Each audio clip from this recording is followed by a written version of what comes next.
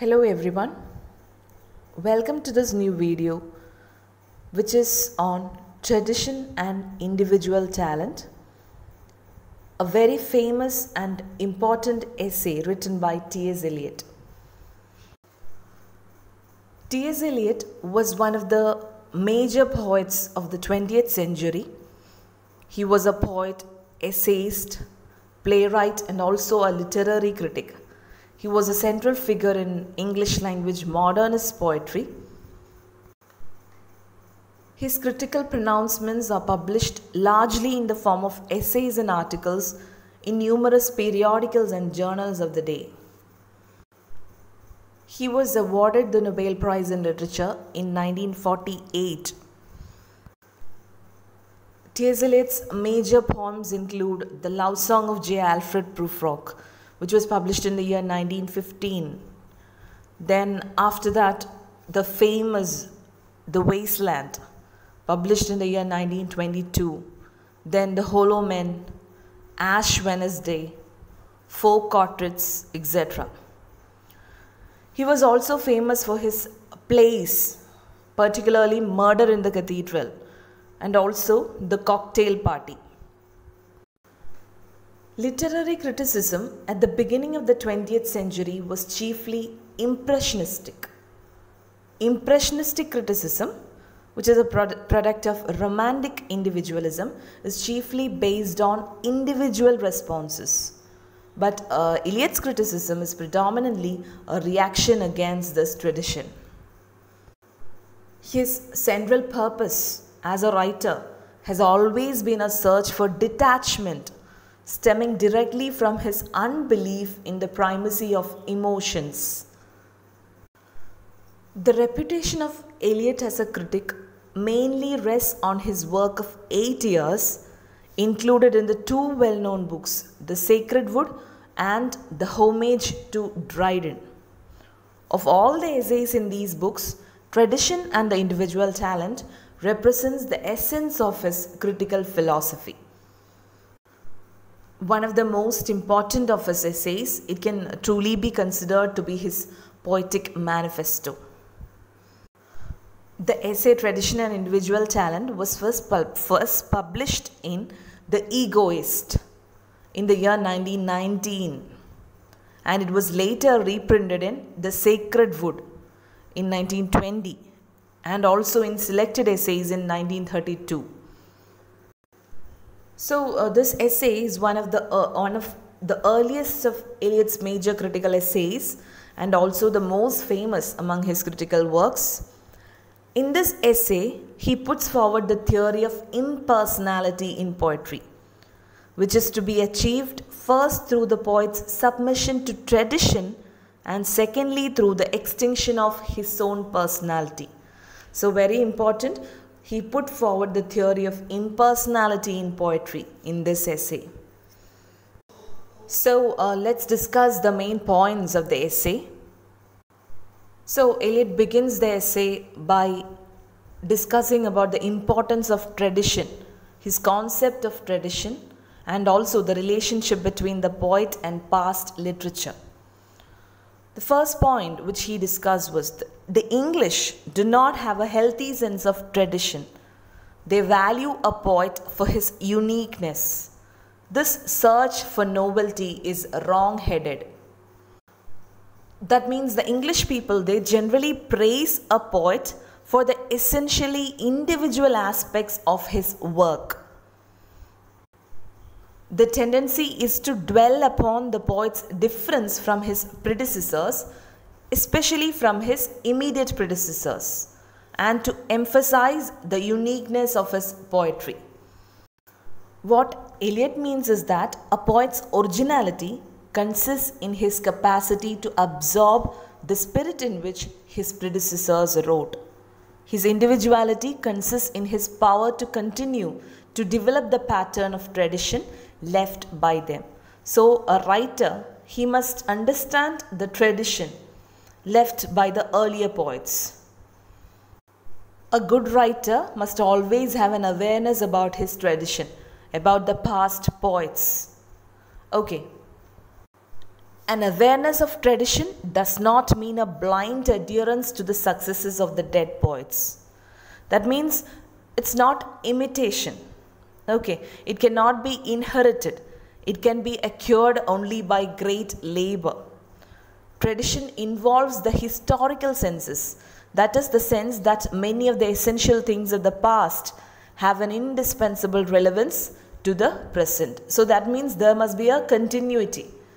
Okay, the historical sense means not only a sense of things as they have happened in the past, but also a sense of their relevance in the present. So according to Eliot, if a writer understands the significance of tradition, it does not mean imitation of the past writers, but it means the historical sense. It also implies a recognition of the continuity of literature. Okay, there was a continuity. That is the historical sense. A writer must understand this one. That means the poetry of the past and the poetry of the present coexist. Eliot continues by saying that no poet has his complete meaning alone. He is an integral part of a larger pattern. He is to be judged by the standards of the past. That means a poet cannot be evaluated or appreciated in isolation. Okay, we must set him for contrast and comparison among the dead. His appreciation is the appreciation of his relation to the dead poets. So a poet of the present, he will be judged by the standards of the past. Then he says, conformity to tradition and individuality always go together. It is the duty of the poet to be conscious of the main current of literature. That is, the poet's conformity to tradition is not one-sided. While his work embodies a spirit of tradition, the tradition itself is modified by the introduction of the new work. That means he explains that existing literary works form a perfect pattern among themselves. It is this pattern that gets readjusted by the introduction of a new work of art. That means there is a constant interrelation between the old and the new works, and it constitutes the vital current of literature. That means the past therefore is altered by the present as much as the present is directed by the past. Then he says, art never improves, but the material of art changes from time to time. That is, the art of one period is not an improvement on the art of another period, but the material of art changes from age to age. This change is not an improvement, but merely a development. An understanding of tradition does not mean pedantry, but essential knowledge. So Eliot says, gaining essential knowledge is the most important thing in one's absorption of tradition. So an understanding of tradition, it does not mean pedantry or erudition. That means to show off the scholarship. Okay, to show off one's scholarship. It means gaining essential knowledge. It's very important. Some can achieve it very easily. Shakespeare can be cited as the best example. Shakespeare, from a single book like Plutarch's Lives, he could learn more essential history that most men could from all the books in the British Museum. So a poet's prime duty is to develop the consciousness of the past and to continue to develop the same throughout his career. He must surrender himself to this consciousness or sense of tradition, which is more valuable than himself. So the progress of an artist is thus a continual self-sacrifice, a continual extinction of personality, or a continual depersonalization. So that continual extinction of personality is very important for an artist. In the next part of the essay, Eliot attempts to define this depersonalization, that extinction of personality. Okay. He also uses the platinum analogy here. He begins the argument by an oft-quoted statement that honest criticism and sensitive appreciation is directed not upon the poet but upon the poetry. That means his warning against biographical approach to criticism. He makes it very clear that poetry is more important than the poet himself. Okay, poetry is of utmost importance. The mature poet does not have a more interesting personality, but a mind which is a more finely perfected medium. For the poet's mind is a medium in which different feelings freely enter into new combinations. Here he refers to the chemical reaction. Okay, the chemical reaction between sulfur dioxide and oxygen in the presence of a platinum filament to form sulfuric acid. Eliot remarks that the mind of the poet acts exactly in the manner of the catalyst. Here he refers to a chemical reaction that happens between sulfur dioxide and oxygen in the presence of a platinum filament in order to form sulfuric acid. That reaction takes place only in the presence of platinum, but the acid that is formed contains no trace of it. Okay, nor is the platinum filament in any way affected. Okay, understand? That means this chemical reaction between sulfur dioxide and oxygen, it gives rise to sulfuric acid in the presence of a platinum filament. The reaction could only take place only in the presence of platinum. But the acid that is formed, that is the sulfuric acid, it doesn't contain any trace of this platinum. And the platinum is also not in any way affected. Okay, it remains neutral and inert. So according to S.Eliot, the mind of the poet is the bit of platinum. Even when a poet writes on his own personal experience, there is a separation between the man who undergoes the experience and the man who creates the poem. The poet's mind is a receptacle for seizing and storing up innumerable feelings and emotions. All these emotions and feelings remain there until all the components necessary to form a new compound are present together. So here he makes a distinction between emotions and feelings. So poetry is important, not the poet. Poet is not at all important. The poet acts as a medium, not as a personality.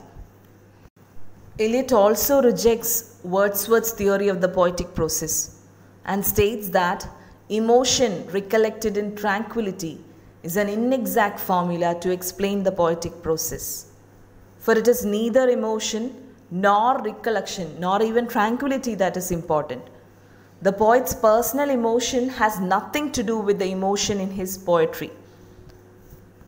So the poet's business is not to find new emotion but to use the ordinary emotions. Poetic process is a concentration of a number of experiences which are poetically significant. This concentration is not an act of deliberation. It results in the creation of a new thing. That's a poem. But in the writing of poetry, that there is also a great deal which is conscious or deliberate. Here Eliot implies the technical aspects of poetry. So he concludes this anti-romantic argument with his famous definition of poetry. Poetry is not a turning loose of emotion, but an escape from emotion. It is not the expression of personality, but an escape from personality.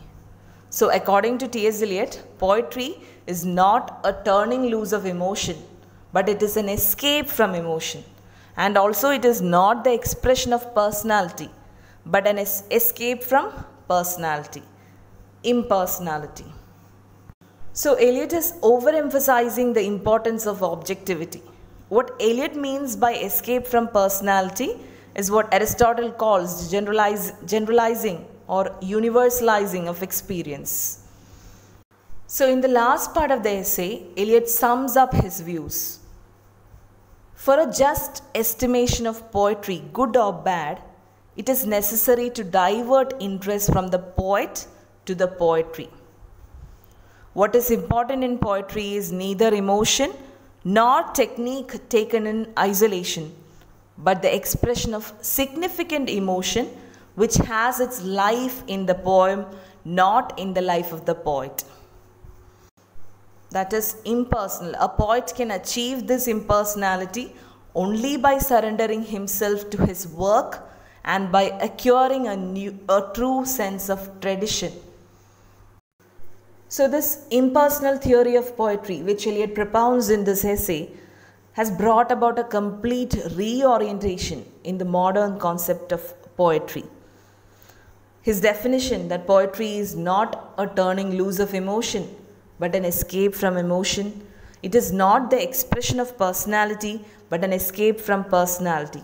This expresses a total rejection of the romantic subjectivism put forth by Wordsworth. And Eliot wants poetry to be intellectual and objective.